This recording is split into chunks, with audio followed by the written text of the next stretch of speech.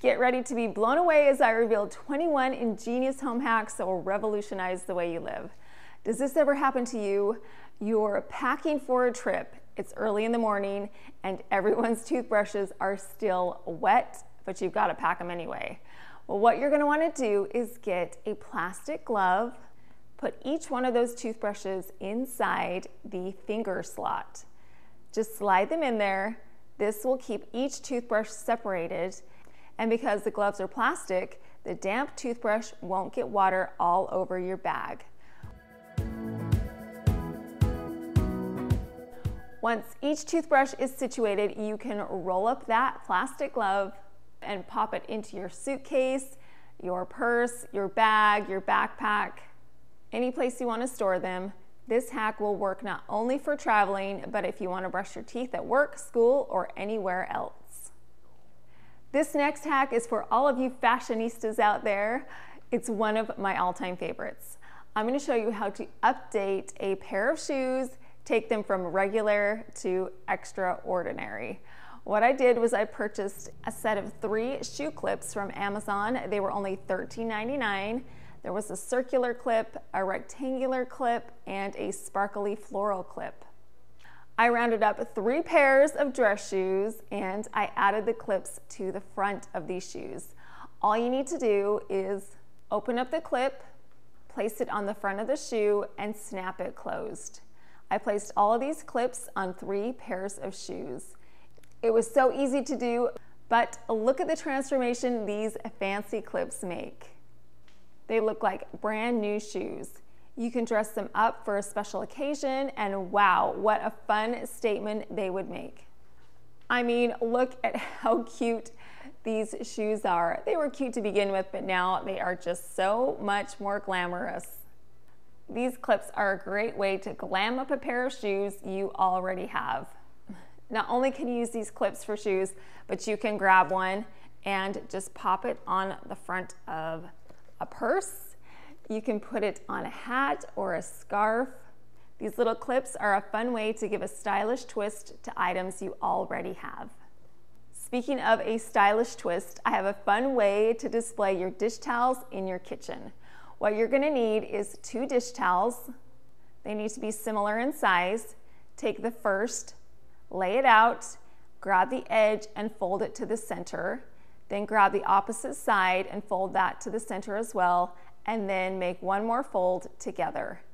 Take the second towel, fold the first edge to the center, and then take the opposite side and fold it all the way over. Then fold it in half.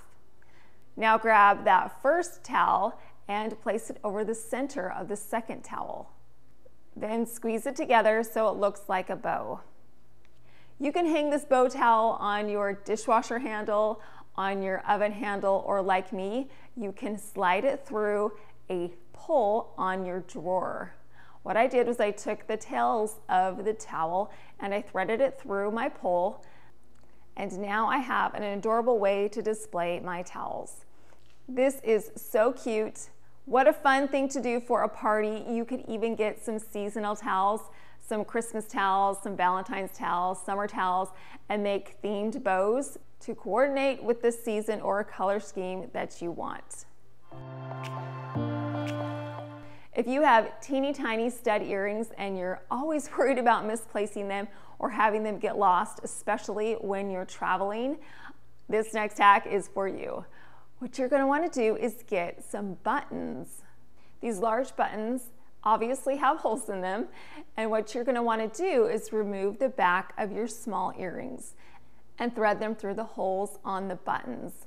Then you can replace the backs on these earrings.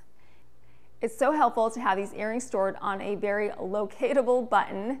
Now that they're on the button, you can pop them back into your jewelry bag or in a purse or somewhere in your suitcase, and you know that they will not get lost or misplaced. Another item that you can add to these buttons so they don't get lost is a tie tack. I did the exact same thing with my tie tacks. I removed the back from the tack, pressed it through the button, and then replaced the backing. Now they're easy to locate and you won't misplace these either. Have you ever noticed that when you pull the lint filter out of your dryer, there's still lint down inside? Well, I'm going to show you a hack that's going to help you to get out all of that excess lint. Grab a paint stirring stick, and in my case, I'm also going to get a mismatched sock. You can also use a cloth, but we have a big family and we always have mismatched socks. So I'm going to use a singular sock that does not have a partner. What I'm going to do is I'm going to take this sock and place the stirring stick inside. What you're going to want to do is make sure that you remove the lint filter first, then take your stirring stick and stick it down inside. I rubbed the sock up against the grid on the inside and the lint stuck to the sock. Then I can simply pull that excess lint right out. Because the stirring stick is thin, it fits inside the gap. I did this a few times and was amazed at the amount of lint I pulled out of the dryer. If you want an easy way to remove that excess lint, this is a great hack for you. I have a whole bunch of scissors and the blades are starting to get dull. So I'm going to sharpen those blades right up with some aluminum foil. What I did was I took a large square of aluminum foil and I folded it into fourths. I took my first pair of dull scissors and I began to make cuts all along the side of the aluminum foil. By doing this, it will sharpen those scissor blades. Next, I moved on to my smaller scissors and I did the exact same thing. I simply made cuts all along the side of the aluminum foil. Then I grabbed my heavy-duty scissors that I used to cut the floral stems and I cut the other side of the aluminum foil, which sharpened these scissors right up. It's hard to gauge whether or not these scissors are sharper than they were before, so what I did was I got some copy paper and I simply just cut this copy paper. And let me tell you, these blades are much, much sharper. They work so much better now, so if you need to sharpen a pair of scissors, grab some aluminum foil, snip that aluminum foil to sharpen those blades. Did you know that you can extend the life of your batteries by simply putting them in the freezer? So what I did was I got a baggie and a whole bunch of batteries. I placed them inside this Ziploc bag and then placed it inside of my freezer.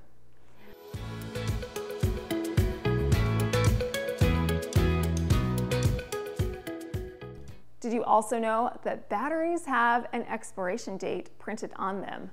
So all you need to do is look really hard. It's really small, fine print, but you can find the expiration date for your batteries.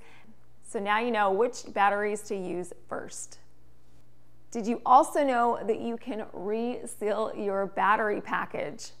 What you need to do is take the top of the battery package, fold it down, then slide the backing, you know the backing where you open up the batteries, slide that through the opening at the top of the package. This will prevent my batteries from spilling out and getting mixed in with the other sized batteries. Next, we are going to create a disposable dustpan. So if you either don't have one or you're in an area where you cannot find one, this is going to be fantastic for you. Now what I have is a whole bunch of leftover pie pans. And what I'm going to do is get my heavy-duty scissors and I'm going to cut this in half.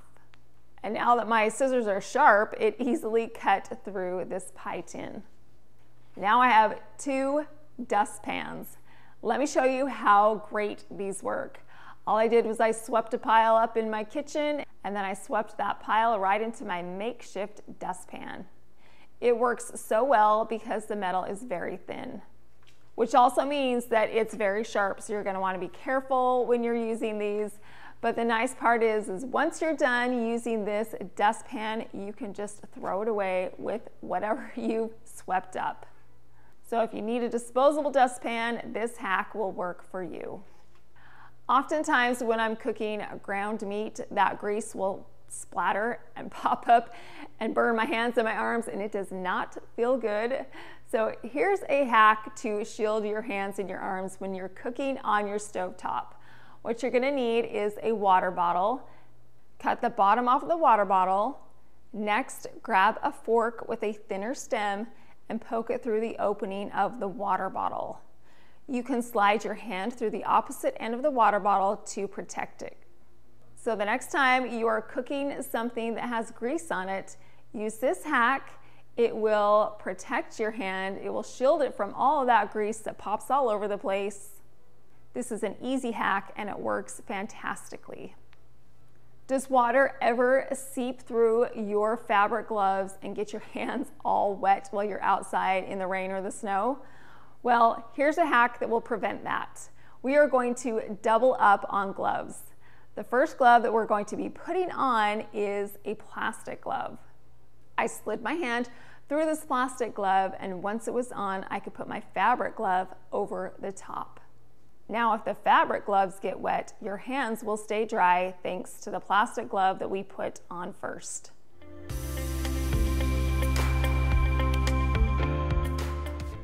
Sometimes those jar lids can be so stubborn and I struggle to open them, so here's a hack to help you do that. What I do is I take a rubber band and I put it around the top of the jar lid. The rubber band will help you grip the lid so that you can easily remove the lid from the jar. Here is another easy way to open a jar. Did you know that on the jar lids there's like this little arrow? And what you do is you can take a can opener, and there's a little bump right here, this little metal part on the can opener. Take this part, run it along the inside of the jar lid. Once it hits that arrow, pull the can opener towards you and the lid will pop. Then you can simply twist that lid right off. If you're looking for an easy project to do with those little ones in your life, I have a creation for you. What you're gonna need is a canvas, a balloon, and some craft paint. Now, whatever paint you decide to use, just make sure it's washable because I can guarantee you it's gonna get everywhere. What you're gonna wanna do is take that paint and squeeze a dab of the craft paint onto the canvas itself. My daughter chose several different paint colors, and I alternated the paint colors in the center of each one of the other to create a bullseye. Next, I had my sweet little girl plop that balloon right into the paint. You put it over the paint and you press down and then pull that balloon right up. Because my canvas is a little smaller, I did not blow that balloon up very large. I left it kind of small. That way we could get several circles on my canvas. Now, after the first plop of the balloon, I wiped off that excess paint. Now, you don't have to do this. You can leave that excess paint on there and just kind of dab it all over your canvas. But she wanted to make several different colored bullseyes as we created our beautiful artwork. So we just continued to add the paint to the canvas and press our balloon into the paint. This is a very creative and fun project that you can do with your younger kiddos. My daughter had the best time doing this project and she was very proud of the finished artwork, and so was I. Carabiner hooks are one of those versatile items that you can use in a variety of different ways, and you can pick them up at the Dollar Tree, which is where I got mine. What I'm going to do with my carabiner hook is it's going to make sure that my suitcase stays zipped. Have you ever been nervous that your suitcase will come unzipped while you're traveling? Well, what we're going to do is take this carabiner hook and we are going to thread it through the center of the zippers when they were placed together. Now, if the zippers get jiggled around, they will stay together and the suitcase will remain closed.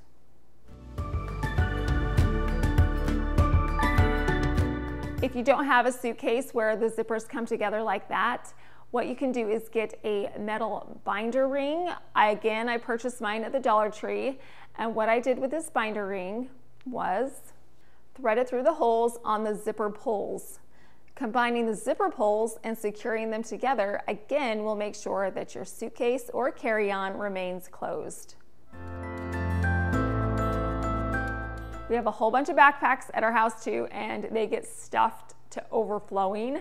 And so what you can do to make sure the zippers stay closed on these backpacks is to get a shower curtain ring. Once again, this shower curtain ring is from the Dollar Tree. And all I did was put the shower curtain ring through the zipper pulls to secure them together. Now that full backpack will not open and spill its contents all over the place. Utilizing the carabiner hook, the binder ring, and the shower curtain ring to secure the zippers together is a fantastic way to keep your mind at ease, knowing that the valuables in your suitcase will remain inside, and all of these items were from the Dollar Tree, which makes them affordable. Have you ever been traveling and got to your final destination, you opened your bag and you saw that all the liquids had seeped out and got all over your valuables? That's happened to me. So this is a hack that will prevent that from happening. What you're gonna wanna do is get a balloon and cut off the end of this balloon. Now you can take the top portion of the balloon and place it over the lid of your bottled soaps or liquids. This balloon is on there really tight, so if by chance the lid somehow gets opened, the liquid will not spill over your belongings when you travel.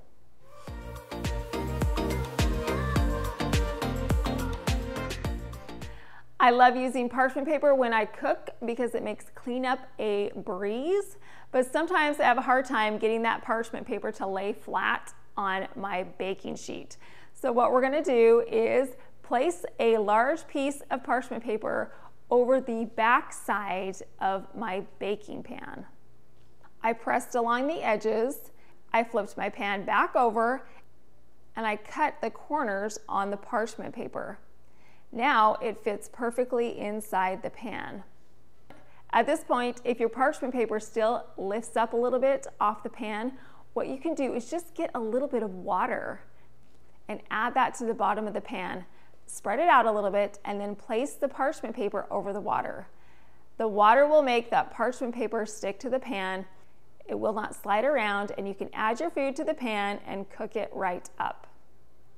I can't tell you how many times I've had either my parchment paper, my aluminum foil, or my saran wrap inside of my drawer, and I go to open the drawer, but the lid has opened while it's been in there, and trying to open the drawer is a nightmare. Well, guess what? On these boxes, there is a little slit, a little cut, so that you can close your parchment paper, your aluminum foil, or your saran wrap, and it will now be stuck inside of these little slits, which will prevent it from opening up while it's inside of the drawer. So take advantage of those slits. This will keep that lid closed. We did a whole bunch of home hacks today, you guys. Hopefully one of these will work for you. I use several of these home hacks every day, and it does make life a bit easier. There are so many ways that you can live beautifully. It doesn't have to be because you have a beautiful home or beautiful accessories. It can be because you have simplified your life and made things just a bit easier from day to day. If you have a home hack that works for you, leave me a comment and let me know. I would love to learn about it. Well, if you like this video and want to see more like it, I would love to have you subscribe so I can share this with you. Thank you so much for watching.